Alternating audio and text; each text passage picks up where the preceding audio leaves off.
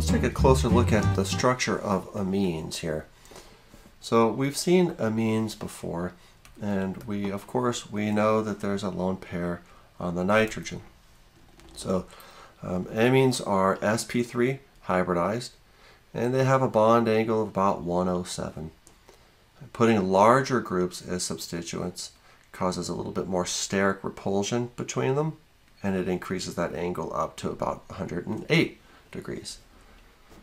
So since there's the possibility of having 3 different groups on this molecule, and a lone pair being an additional group, so 4 different things on nitrogen, we need to take a second and talk about chirality. Now before we do that, we need to take a little look at how resonance factors into the structure of nitrogen. And then that'll lead us nicely into stereochemistry. So if we look at a couple molecules here, we can make some pretty good judgments as to whether or not the nitrogen is sp3 or sp2 hybridized. So let's take a look at this molecule, for example. Now, if you recall from chapter 16, aromaticity, this molecule is aromatic. And that's because we have a cyclic planar structure, we have a conjugated pi system, and we have 6 electrons that are participating in resonance here. Now, in order to do that, though, we had to make this nitrogen sp2 hybridized. And that makes sense anyway, because we all know that we can do this, right? So if we come around and draw that as a resonance structure here, we'd end up with this, right? And then plus others, right? So there's others here. But the point is that nitrogen is sp2 hybridized. So this nitrogen here is planar. So when we consider stereochemistry, or just maybe the shape of that nitrogen, the hybridization, we have to look at resonance. The other case that we're going to see, especially in some of the chapters coming up next, chapter 21, are amides. So amides are R groups connected to a carbonyl, and then a nitrogen here, right? And the nitrogen can have 2 different attachments. So one thing we know is that there is resonance in the structure. So of course we know that can occur. So the question is, what is the hybridization of that nitrogen? Is it more sp3 or is it more sp2? So this would be our resonance structure here. And then let's just make these H's. All right, now one thing that we know through spectroscopy is that if we call this HA here, and then this HB, we know that there's not a lot of free rotation here. So these protons stay essentially in the same relative position. And we can tell that by looking at NMR, for example. So remember that bond that we're talking about here, this bond is the amide bond. Remember, we also call it peptide bond. So that's the linkage between 2 amino acids there. And that rigidity provides I guess, stability to the 3-dimensional structures of proteins. So it helps stabilize things like beta-pleated sheets and alpha helices and things of that nature. Now, this all factors into stereochemistry too. So the resonance that we're looking at can affect that. Now, in order to have something, a molecule that has a chiral center, we have to have 4 different groups. So here, let's look. If the nitrogen has 3 different groups, right, again, plus the lone pair, so that would be 4 different things, then it's technically a stereocenter.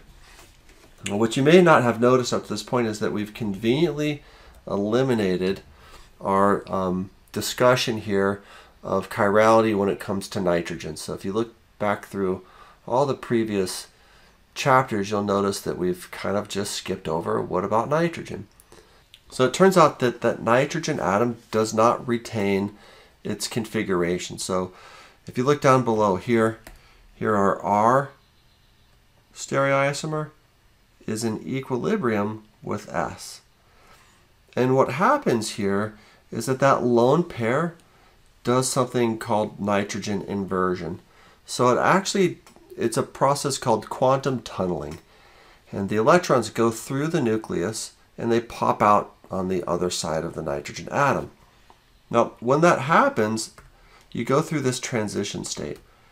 And the transition state is going to be important for us. So let's just continue down here. Right? And again, this is at room temperature. So this thing happens hundreds of times per second with 6 kcals per mole. It's easy to occur at room temperature. So what happens in our transition state is we get something that looks like this. So we have our H atom, our nitrogen, and then we get this planar conformation here, CH2, CH3, and CH3 here. Now what happens around that nitrogen is that becomes sp2 hybridized. So we have a p orbital here and a p orbital here. Right? We kind of have like an electron here.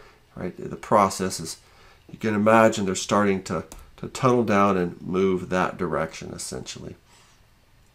All right, so again, to highlight here, that now is sp2, and these are our p orbitals.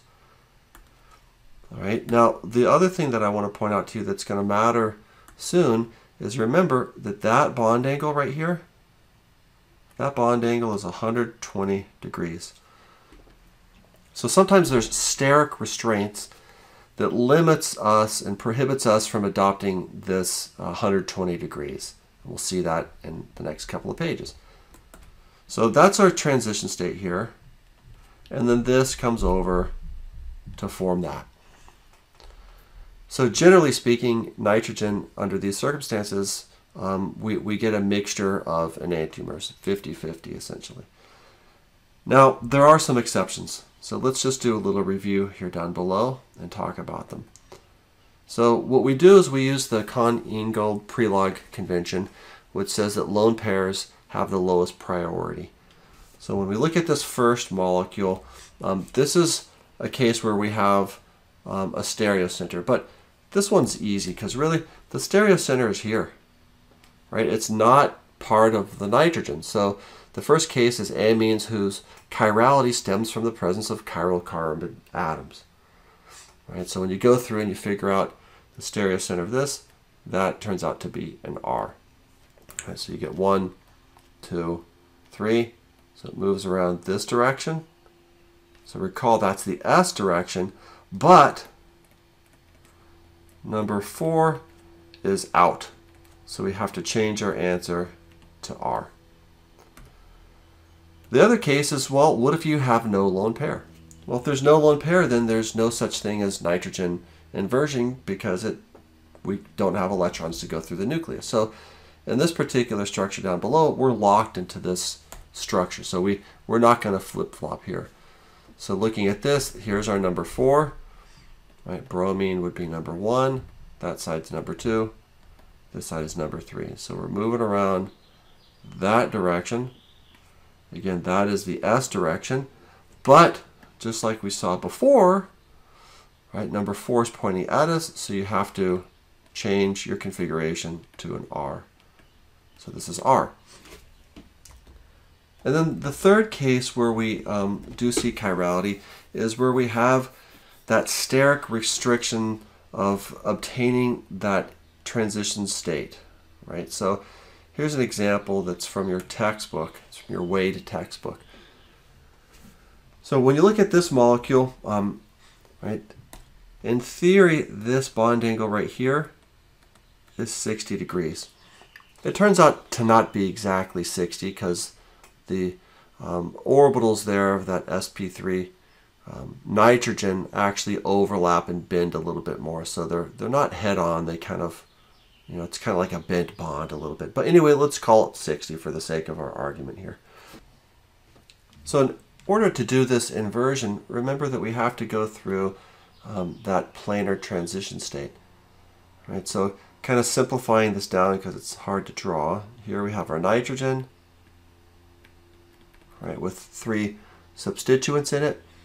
And then we have a lone pair here. And remember before, in order to do that inversion, we have to do this, right, where we end up having this planar transition state, right? So that's where we had the electrons like that. So again, getting that bond angle here of 120 is just really tough to do. Right? So in this case, the mirror image of this, if we look over to the other side, that's the mirror image. So these 2 molecules we can isolate and we can separate them, and they don't raise amides. Right? So again, kind of looking down below, we know sp3 should be about 109. If we call that bond angle about 60 in our ring, right, 109 to 160 gives us this angle strain, and it's not exactly that, it's a little bit less than that, right? But obtaining that sp2 increases that angle strain to something that's not manageable. So that's why we can isolate these things. So you just have to watch out for large substituents and or rings that prohibit this nitrogen inversion.